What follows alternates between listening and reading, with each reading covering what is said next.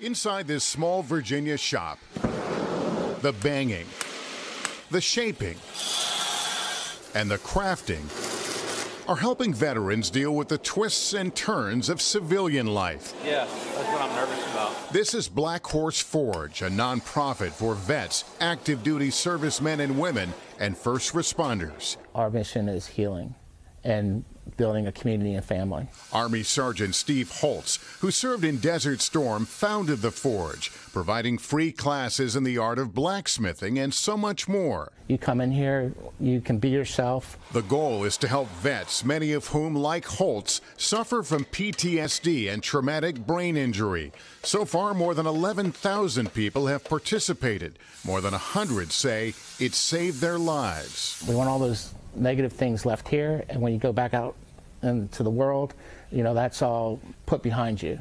Holtz says focusing on creating something tangible helps take the focus away from anxieties and troubles, in part because they become part of a community of people with shared experiences. The camaraderie that I experienced while I was in the military, I actually find it here at the Forge.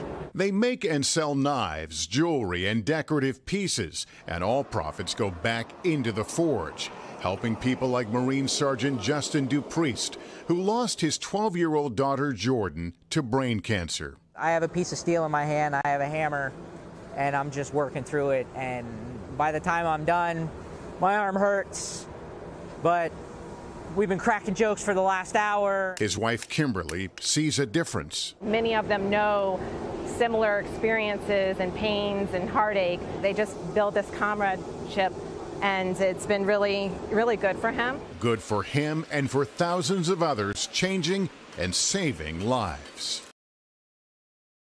Thanks for watching our YouTube channel. Follow today's top stories and breaking news by downloading the NBC News app.